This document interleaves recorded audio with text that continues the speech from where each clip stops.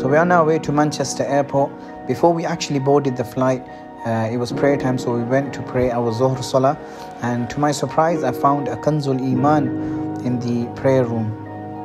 The flight itself was only around 3.5 hours, so it wasn't too bad, alhamdulillah. And once we landed in Marrakesh Airport, we bought a SIM, and then we were welcomed by Brother Nofal, who took us to the apartment that we rented out for a week. Here we are being welcomed into the apartment. It's a perfect small apartment for a family of 3. It's got a small kitchen, nice lounge area, and a nice bedroom. There's the baby cot for Muhammad Yusuf. We thought we'll head out to get some food, but before that it was Isha time, so there's me praying Isha.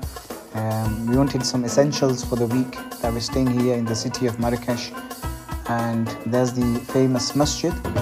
For those who know, this particular area is always crazy at night. I went to some shops for Moroccan thobes, and this shop owner seemed to be a big fan of Will Smith, obviously. Ended the day with some food and nice Moroccan coffee.